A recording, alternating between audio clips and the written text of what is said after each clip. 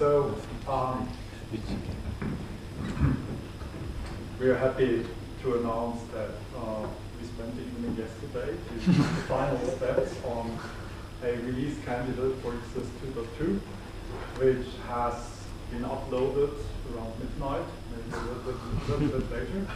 But I hope that since we were 6 people testing the final packaging, it's really not a disadvantage that this happens at the beginning.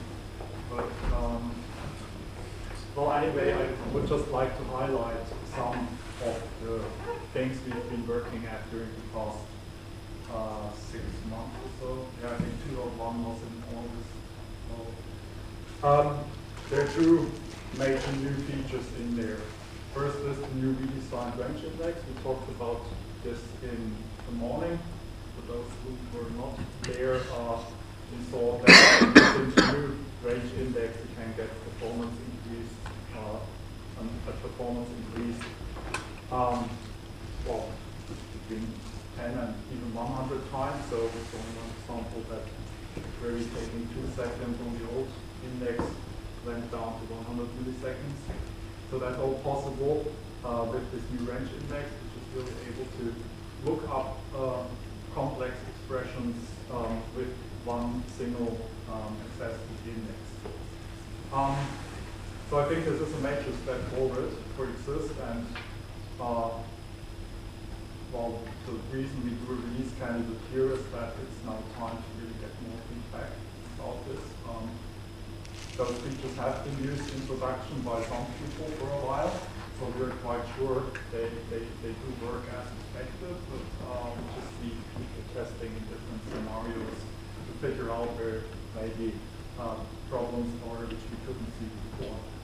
So the next major feature in there, which is also behind the scenes, but I think those behind the scenes changes are, yeah, even though not very, very visible, they are very important because people are storing more and more data into eXist, so we really have to make sure that yeah, this increase in data sizes and so on is properly met.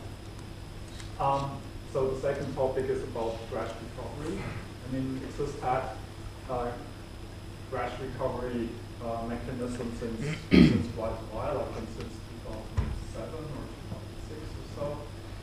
But well, there were some limitations which now more and more became important because we have customers deploying applications on dozens of yeah, systems, and they do have no control over those systems. Yeah? So we had cases where, well, there were just power outages or people killing the hard drive, things like that. Yeah? So in many cases, we just don't know what your customer is doing with eXist and where he deploys it and if everything is correct here. And in those cases, it's very important that if anything goes wrong, the database is always coming up properly again, and we don't want to have large delays. So in the end, I rewrote large parts of the crash recovery code to first make it more reliable, and second, to also get back online faster. There are still further steps to go from here. So while we could speed up the recovery process in itself, there's still the indexing which causes a delay, and that's on the plan, on the agenda as the next step. But this one was really the requirement to continue down this path. So yeah, well, crash recovery right now has become better because we could get rid of lots of the stuff we previously had to store into the transaction journal. So the whole locking got simpler, which also means, yeah, if things become simpler in the code, then there are less possibilities for things to go wrong. So the whole process has become much more reliable. And I had some people really doing hard tests on this feature. So the company with those 20 or 50 deployments, and we really stored lots of data, did kill -9, tried to get the thing up again, and so on. And whereas previously it would fail, I don't know, one time out of a dozen or so, where there were issues left somehow. With the new crash recovery code, it worked every time. So we had quite good recovery rates, even upon really bad crash situations. So there's lots of improvement there, I think. Then a feature which is not that visible at all, but I think it's really a big step forward, is JMS replication and messaging done bit. JMS replication is important if you just have large databases running and you cannot really back up them properly anymore because they are used all the time, and you have to do that besides processing normal requests. So JMS is a good alternative there because it continuously sends change messages to other eXist instances, which could then do backup if they are idle. And you could also use it for things like failover or just if you have heavy traffic on a site, you could do some parallelization. Those are all things which have already done by customers us, and was very successful. Well, Adam will soon talk about improved security features, so security got even better and better. And well, finally, there were lots of critical bug fixes and performance improvements since the last release. So it's really, yeah, there were some things on the performance side which could severely limit performance, and there were also some bugs in how eXist starts up with the wrapper and stuff like that, which are really important. So we have also changed our release plans a bit. So previously we always said even releases are stable, hot releases are unstable, or the other way around, I don't know. But we somehow are trying to get towards releasing more often. So having all those versions. Well, before 2.0, the problem already was that we had lots of people running, I don't know, 1.4 or even 1.3, yeah. And those versions were years old and quite limited. And when people reported problems with those versions, it was hard for us to somehow help them. At the same time, the problem was that we couldn't get 2.0, 2.1 out because there were still features in there which were not production ready. So we decided to somehow rearrange our release policy a bit and go with, well, to release more often. So we also, well, tried to improve the situation for our commercial customers, because there the problem also is